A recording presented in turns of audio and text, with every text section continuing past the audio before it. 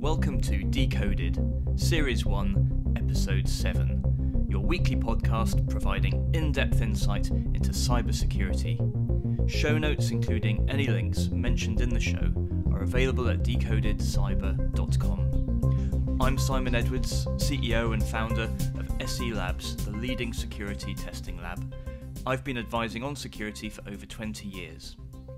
In this episode, we're going to look at what a computer breach, or hack, actually looks like, from both the attacker and defender's points of view. The IT security world is rocked by news of breach after breach, including the shocking disclosure of the SolarWinds attack. Data is stolen, deleted, or corrupted, and, well, you know, it's a total mess. Journalists focus on basic outcomes, while technical blogs look at esoteric technical details. We're going to look at what a breach looks like from an attacker's point of view and from the position of the defenders. We'll be talking about things that journalists never cover, examine some areas that even people in the industry don't like to talk about, but you won't have to dust off your hex editor. It's not going to be super technical. If you are a CISO, a CTO, or even someone who cares about their personal security, we have you covered. Well, let's start with how popular media portrays a hack. Thanks to Hollywood, in the public imagination, an attacker will work to break into a system, tirelessly or casually. But either way, the end result will be a successful hack. This will likely look like some green text on a black background saying "access granted" or similar. Flashing green text is optional. At that stage, the game is up and New York's traffic lights, bank vaults and half the oil tankers in the world will be under the evil genius's control. Where's Bruce Willis when you need him? Now, if the defenders are lucky, a firewall will detect the attempt. A flashing red light will then announce a breach or intrusion, and remediating this usually requires some rapid typing on one or more keyboards, or pulling some plugs. Sparks are optional. This is not what a breach looks like in the real world. Before we explore what a breach looks like to a defender, let's briefly look from the attacker's side. The first stages of a breach are likely to be an unauthorized login using credentials like usernames and passwords, or a more technical attack using exploits that provide the attacker with a level of access. Attackers like to use known stolen credentials because doing so is much less likely to trigger alerts from intrusion detection measures. After the very initial stages of the breach, an attacker will then interact with the compromised target either manually or using automated tools. This interaction may include installing malware, running commands built into the compromised system, such as PowerShell, that's known as living off the land, or using the system as a hop-off point to log into other systems. Running malware creates a higher risk of detection, but there are many ways to evade detection. Credentials are generally valuable, so unless the attacker is being very focused and already has access to what they need, it is likely they will harvest usernames and passwords from one or more systems on the network as they work their way through. This activity will often involve running tools to either extract the passwords directly or gather enough information to allow offline cracking. At this stage, the attacker can take steps to ensure they retain access to the network, steal files immediately, install software that continues to steal information, damage data, and even misconfigure systems on the network, such as production machinery or even other security systems like firewalls. They might also hide malware on systems ready to use later. You can actually hide malware on printers. Printers are just another kind of computer. So how does all this look to a defender who doesn't exactly know what attackers are doing every minute of the day? It's tough. To get a rounded perspective on what a successful attack looks like from the defense side, we spoke to Sinjan Harold, a veteran of cybersecurity. So Sinj, you've worked in the forces, you've worked with the government, and you've worked with commercial organisations. So you must have seen attacks or types of attacks that cover pretty much the full range.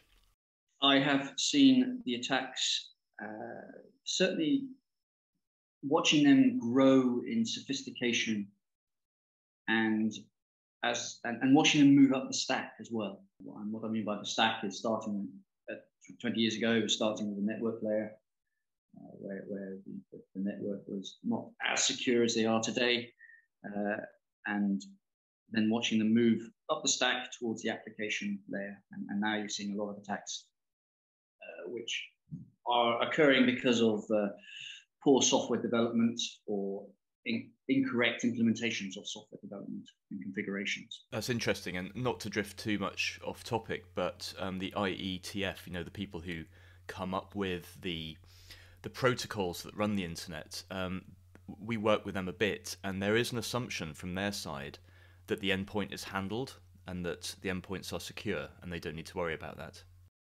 And from their perspective, that's a fair assumption. And that's where a role like myself as a risk management professional, it is my responsibility on behalf of an organization to make sure that those endpoints are secured and implementing the IETF requirements as appropriate. So you've seen from the old days, you've seen people hammering away at firewalls, for example, and now you're seeing things moving towards attacking the applications running on servers. Is that fair to say? Yes. Yeah. And of course, with the age of cloud and that hybrid and SaaS style implementations, of course, we have to now take into account that shared responsibility as to who is responsible for maintaining the security of those different layers. But I'm sure we'll come on to that later. Well, maybe, yes. So we know what a breach looks like. You just have to watch Die Hard 4 or whatever, or The Matrix, to know how computers are attacked. But in real life, what does a breach actually look like? I would say the most common breaches at the moment are still the email phishing sort of level. So that's where people are sending suspicious or malicious emails to the end user. And the end user will see that email as perhaps coming from someone they would expect it to come from and don't pay too much attention. Mm-hmm. So social engineering is still very key to this. Very, very, very key. Probably, in my experience, is probably about 80% of all the problems that occur at the moment. Mm-hmm. So those phishing emails are coming in. They are the attackers attempting to gain some sort of foothold in an organization. They're trying to take on a persona that is a legitimate persona within that organization. Mm-hmm. So we test email security gateways, for example, and they're not terribly good generally at stopping that kind of thing. So how do you combat the issue? There are probably a multitude of ways or a multitude of tools that exist to try and provide controls that will mitigate the phishing attacks or the social engineering attacks more broadly. Mm-hmm. And they will range from technical controls, which would be the email gateways that you were mentioning, right through to the user training and situational awareness training, and trying to get the end user to be a little bit more suspicious of emails that come in and look for some hints of telltale signs that might suggest that this email is not as legitimate as it appears. Mm-hmm. So that could be a spelling mistake, or it could be the URL part of an email address. That's probably not the correct term, but the domain part of the URL, is it coming from the location where you expect it to come from, or is it coming from something else? So there are certain key things to look for, which you can then educate the end user to start to look for, and hopefully that will start to reduce the impact of these social engineering attacks. Okay, so moving further down the chain of attack, you've got people sending phishing emails in order to start attempting to breach an organization. Let's say that they succeed. Let's say that a user doesn't realize and clicks on the thing. At that stage, is it detectable by the organization? Sometimes, depending on how you've configured your security tools. So what we have seen is someone clicks on an email, enters in credentials mistakenly, and the systems then start to detect that a multitude of emails are being sent from that account. essentially more social engineering email attacks, but as part of the second stage of that attack. And if the tools are correctly configured to start to look for a particular threshold of emails being produced or emails being sent out like that, the gateway can actually block them from going externally. If you've got it configured correctly internally, you can also have it stopping internally. So that's one potential way of trying to stop those attacks. But it is hard. It's interesting that you mentioned credentials because, according to many of the usual threat reports that we all consume on an annual basis, stolen credentials make up a large part of an attacker's method of getting in and moving through systems. So from a SOC point of view, how can you detect when attackers are using stolen credentials versus legitimate users just doing their work? That's very hard. Which is probably why the bad guys are doing it. Yes, and of course it's very hard to detect when a legitimate account is being used maliciously. And that's where the modern technologies using artificial intelligence or behavioral analysis can start to play a role. And it's not just artificial intelligence, it's also just looking for anomalous activity where you're seeing a user who's logging on from a normal location, and 5 minutes later you see that same account being used from a very different location, maybe from a different country. And that will potentially indicate that something might not be right. And so the likes of the big organizations, which are providing these mail services, will be looking for that type of access and will alert you if a particular threshold is crossed. You've obviously got experience in AI, and it just occurs to me, and it's bothered me for a while now, that when people use machine learning or AI to try and solve problems, is it always the case that we're looking at credentials being used or behavior of users? Is it being used to filter out the majority of the problems, or is it good enough to spot every single bad thing without any false positives?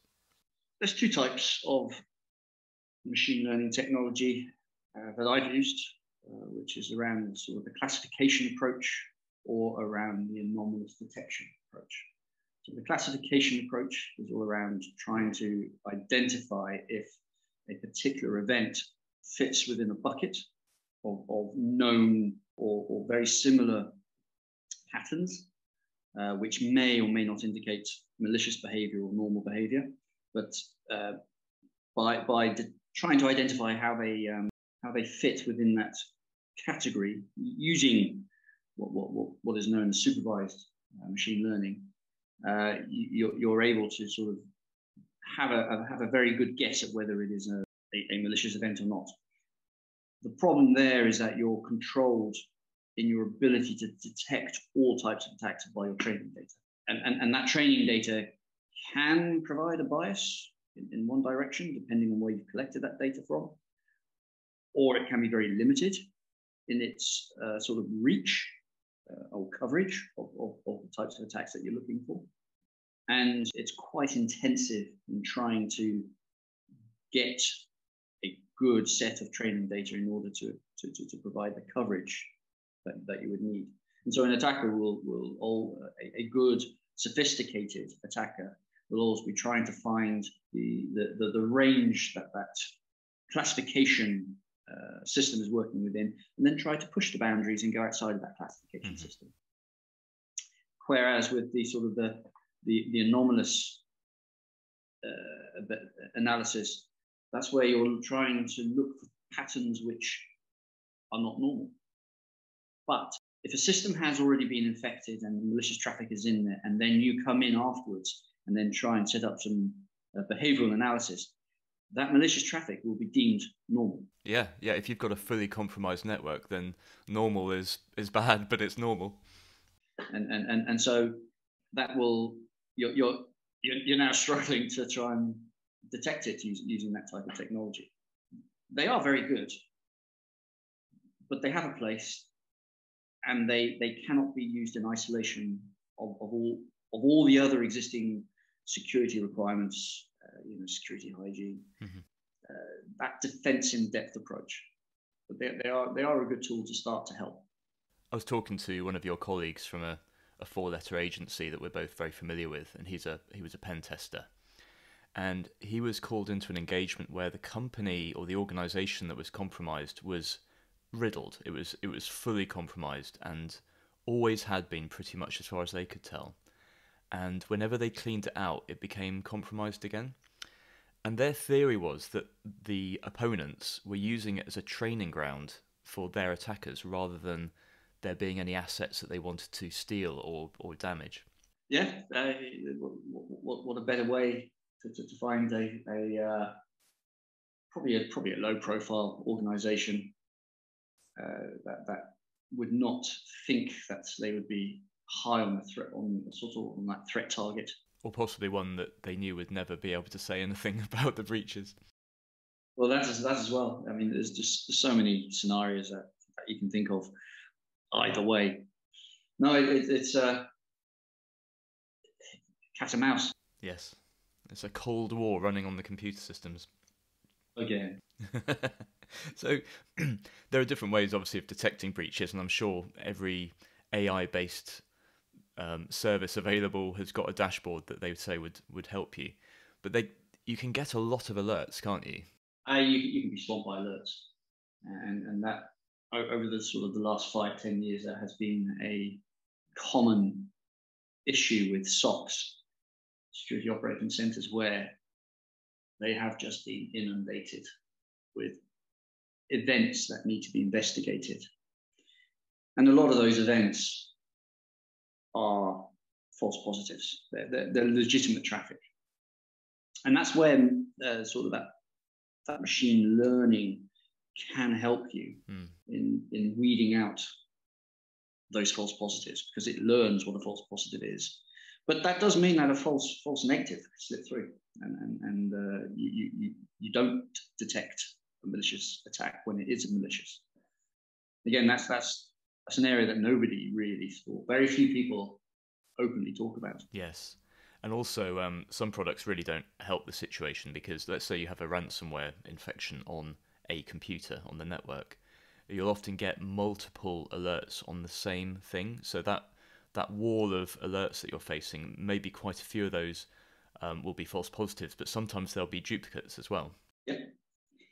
And if an analyst is looking at each one manually, they may not even notice that there's a correlation there, and just see one alert, say, oh, that's a false positive, and see something that looks like it and just tick them all off as false positives, when actually there's a correlation there going on, and it might be because of something else going on in the background. Yeah, you can select all and delete, but then you've lost maybe some significant information. Yeah, just because it looks like all the others. So given let's define a breach as a successful attack where something bad has happened, like information's been stolen or something's been damaged. In your experience, when does that get noticed, and how? Sometimes it gets noticed straight away. Sometimes it could be weeks or months later. Reading about it on the register. I've used that as a training example. I have seen that in practice as well. What should an organisation do when they see that they've been breached in the press? Well, I would probably take a step further back from the fact that a breach has occurred. I'd start with the governance, and the governance is a very important part of making sure you know how to deal with a situation when it occurs. So a good governance structure, such as the ISO 27035 or the NIST standards, they provide a framework upon which an organization should consider implementing a structure to deal with potential and actual incidents. Mm-hmm. So the first part is having your first responders, which could be a service desk, or it could be the security analyst on a security tool, or it could be the SOC.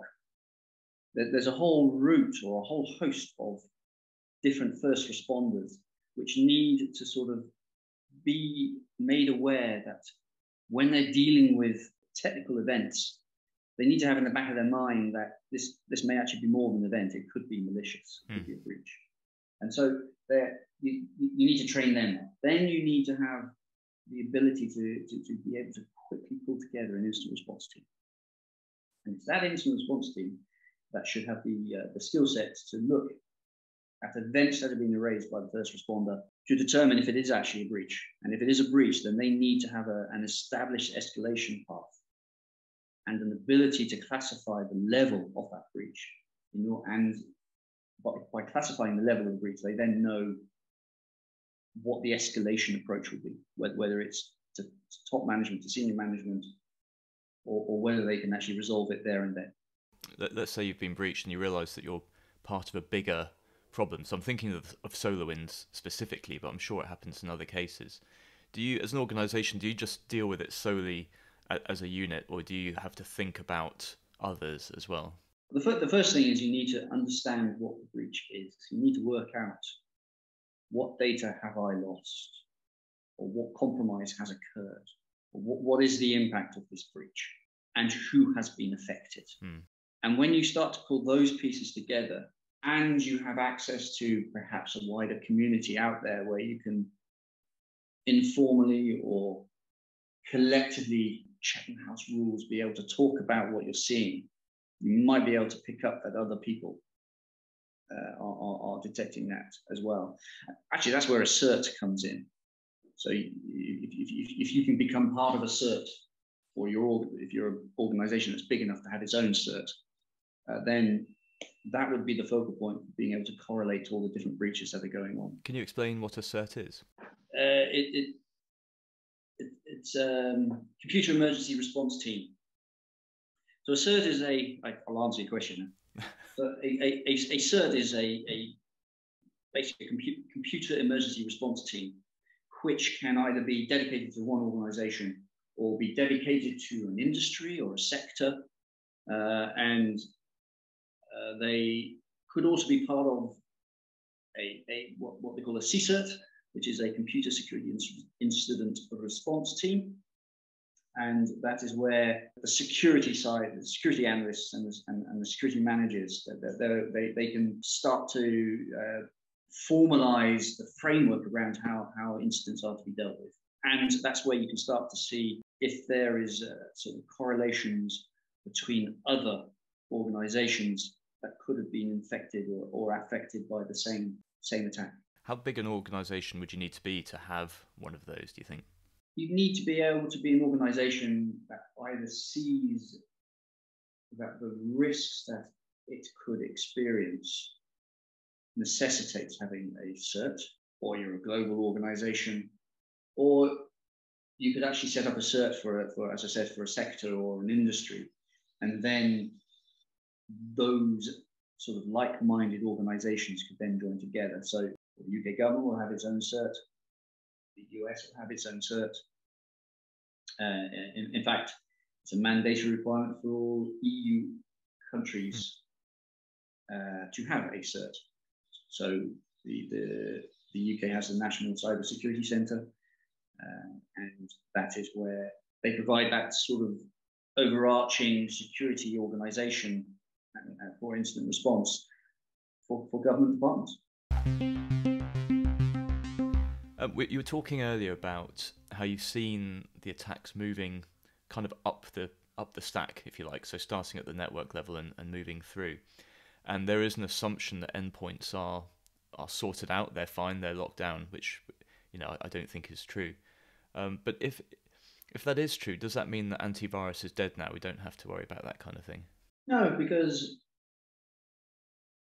an attacker will always try to use the path of least resistance to get to their end goal, depending on what their motivation is for doing the attack.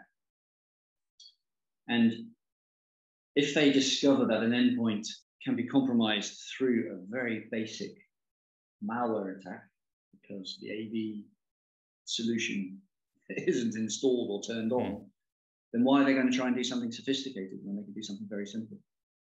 I think that's a really interesting point as well, that when you respond to a breach, what we see generally in public responses is a claim that the attacker was sophisticated or advanced. But it's not always the case, is it? I would say the effort to do a really sophisticated attack is very intensive, has to be very well planned, has to be executed with such efficiency and control that the effort and the opportunity cost of delivering it can be very unrewarding unless the target is exceptionally high profile. Mm-hmm. And I would suggest the majority of attacks are quite easily detectable if you have a full defense in depth approach to delivering security. And the volume of attacks, you mentioned phishing earlier. People can recruit other people and just send a deluge of phishing attacks from all sorts of places. Yeah, and it's that one to many. Get a foothold with one, they can then send out to their list, and essentially that's a trusted email that's coming out, because it is a legitimate email in as much as it's coming from a legitimate user. But the problem is it has a malicious payload that the user didn't know it was sending. So when you're on that second stage attack and you're going out to a wider audience, and it appears to come from a trusted user, and to be fair, it does look like it's coming from a trusted user, because it is actually. You're likely to become more susceptible to falling for it. Intent is a really hard thing to prove. I mean, in the physical world, if I go out, if I come around to your house, you've got a problem with your electrics, and I bring a screwdriver with me, my intent is to use this sharp piece of metal to fix a problem. But if I'm a bad guy and I then see an opportunity to use that tool to hurt somebody, it's suddenly turned into a weapon. And similarly, you can set up websites and internet accounts with the intention of doing one thing, say to play a joke on you, for example, and then it causes damage. It's really hard for people and for technology to distinguish the difference between intent when the binary bits are all the same. Yeah, no, absolutely. So it's intent, and it's sort of accountability, identifying who was behind the attack as well. So quite often they'll be using deniable techniques to look like someone else, and therefore, because you don't know the origin, you don't know the motivation, and therefore you can't assess the intent. This has come up a bit in the technical discussions online recently, where there have been some breaches and people have been attributing them to certain nation states, and others are pointing out that there's nothing to stop a nation state, let's say the Russians, employing a penetration testing organization, a shady one, albeit, in another country and getting them to do the work. And then all those flags, the working hours, the code and the malware, all the rest of it, doesn't mean anything. Yeah, absolutely. I mean, that reminds me of, I forget the name of the company, but there was an Indian security company that had a pen testing team that was doing exactly that. It was both white and black in terms of hats. So they were a legit, in some respects, pen testing company, but they were doing dodgy engagements. Yeah. They were cowboys for hire as well. This is Beltrox we're talking about. And that goes back to the intent. So on one hand, you think you've hired someone who is trying to do the right thing and provide a service to help you. When in fact they're using that service that they're trying to help you with to find backdoors so that they can then attack you later. I suppose there's even a potential that some of the employees wouldn't know that they were doing bad work. It's just hacking, isn't it? Yeah, absolutely. I mean, it's just trying to find a weakness, and you find that weakness and you report on it. But if you've got such an organization where there's a hierarchy and you find the attack and then you report that up for someone else to write up, you don't know if they're going to fully write it up or use it for malicious purposes. There are many ways that attackers can gain access to a target network, but that initial access of a system is the beginning of an attacker's journey. It's just one of many opportunities for defenders to detect and repel the breach. In fact, a breach is a successful attack that achieves an attacker's goals, usually of data theft or destruction. Gaining access, if only impotently, might not count, even though it's not ideal. Endpoint detection and response products vary in their design, but their general purpose is to track incoming threats and to allow defence teams to fix issues as and when they occur. The act of looking through logs and other data to find successful attacks is called threat hunting. This gives one view on what a breach looks like. Ideally, this would be an easy task, with only the most important details and clear calls to action being available to busy IT staff. The truth is far from this, and security companies are racing to produce good ways to triage cyber attacks. Threat hunters may start their work with an EDR dashboard, but usually have to use additional detective work to get enough information together to execute an effective mitigation. For now, threat hunters generally have access to a dashboard that gives an overview of incidents on the network. The dashboard will often list each suspicious activity individually, and sometimes one attack can generate multiple detections of the same or similar actions. For example, installing ransomware should be one line in a list of detections, but in reality it can be detected multiple times. This can be a right pain. EDR products can differ in a number of ways. They might be more or less capable of detecting threats. They might present that information in more or less useful ways. And they might provide varying levels of useful actions, possibly including the ability to freeze affected systems, placing them into a sort of virtual quarantine. A good EDR solution makes detecting and remediating a breach easy. A poor one will not provide enough information or could even be misleading. There's also the issue of alert fatigue, where multiple alerts represent a single attack.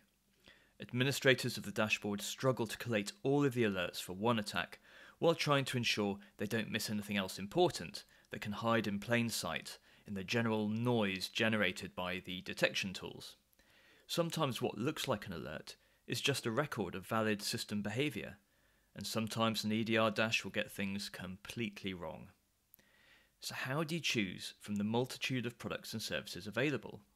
We've already seen in the previous episode how buying a good security product can be nearly as hard as keeping the bad guys out.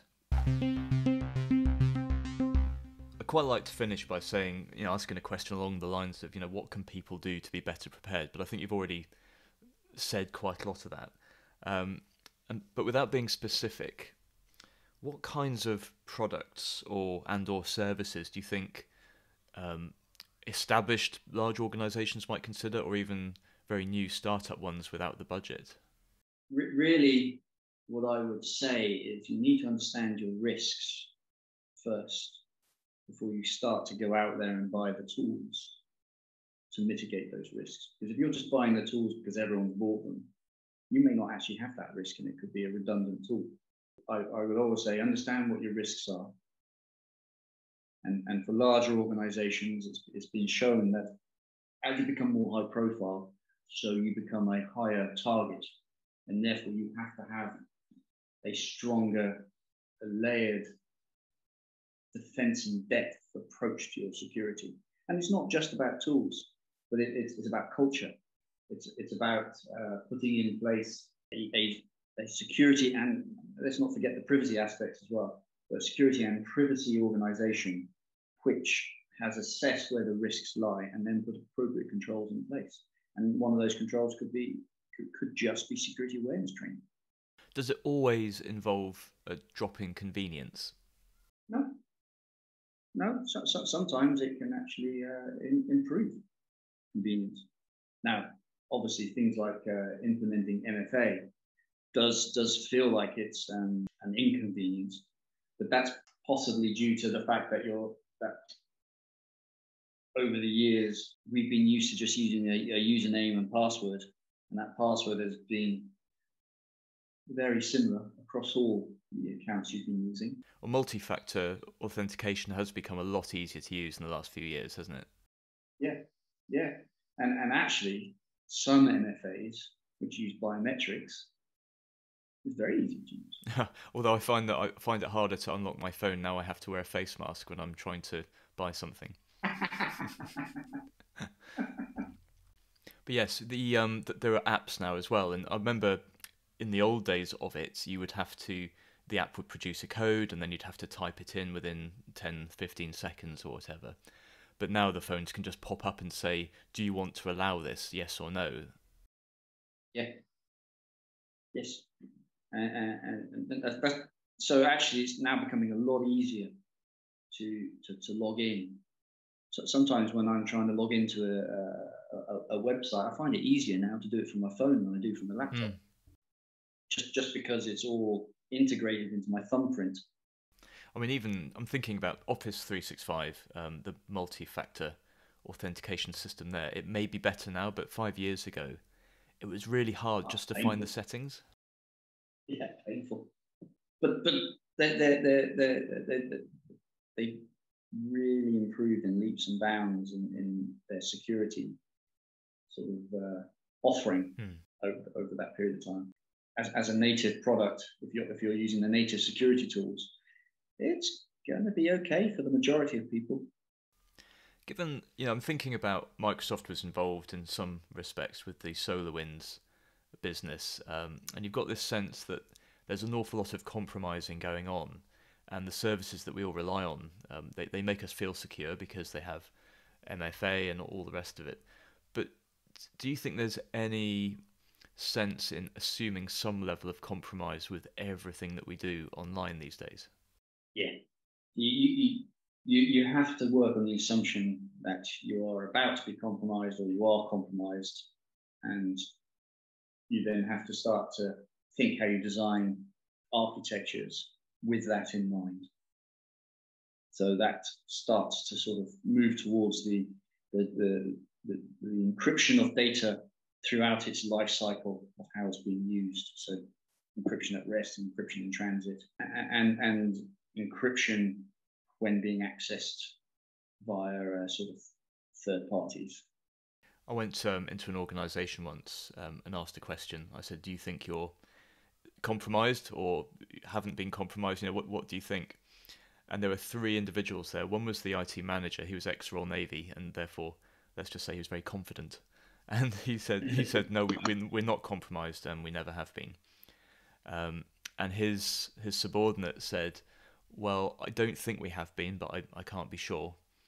And the chief financial officer, sounds like a joke, doesn't it? The CFO said, said, "I don't know, and does it matter?" I think fair point. Does it matter? Well, yeah. I mean, they were a media company, so if someone's stolen some advertising that they're producing, who cares? It's not life or death in that respect. It's financial impact. Yes, and so I was shocked at the time, but actually, listening to you talking about assessing the risks, he's probably thinking quite sensibly.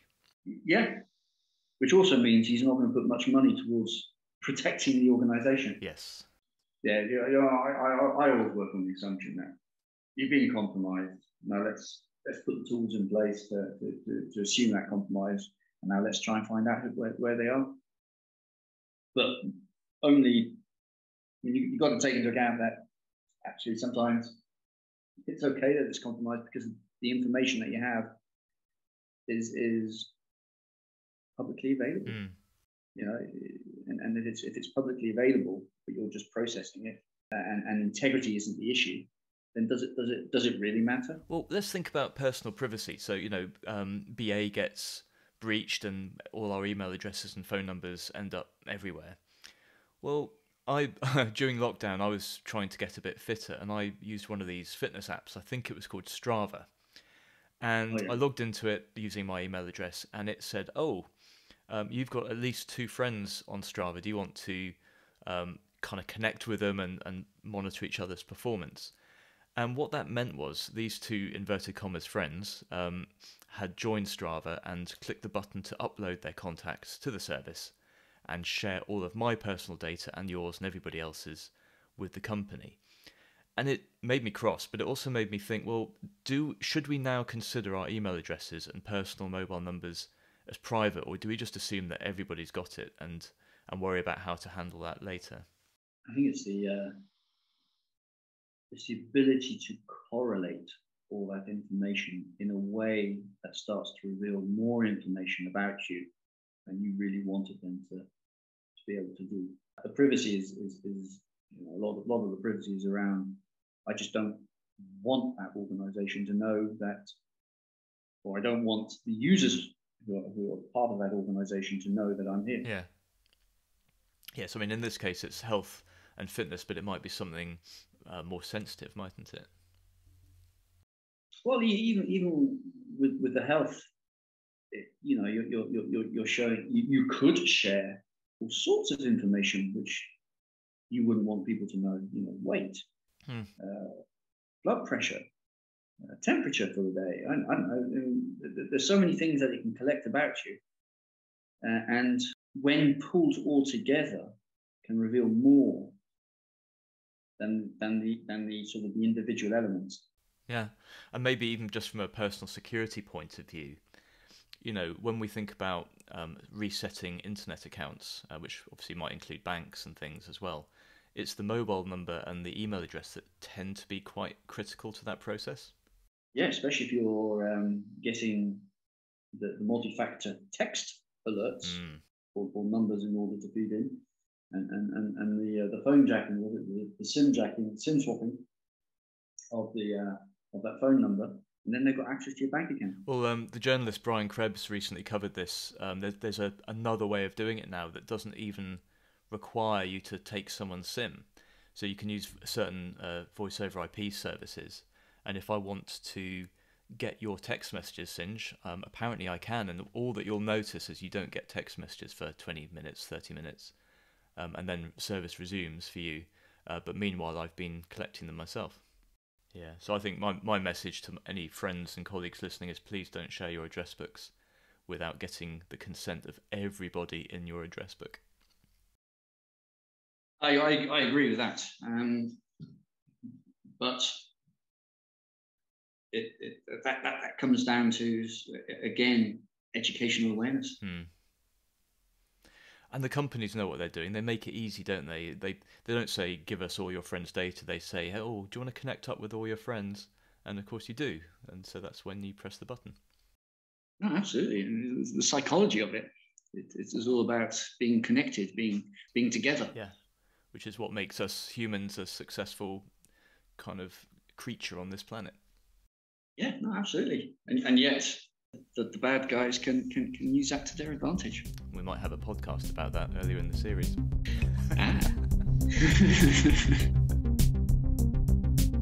Please subscribe, and if you enjoyed this episode, please send a link to just one of your close colleagues. If you want to join the Decoded community and access private content, including our monthly executive briefings, apply at decodedcyber.com/circle. And that's it. Thank you for listening, and we hope to see you again soon.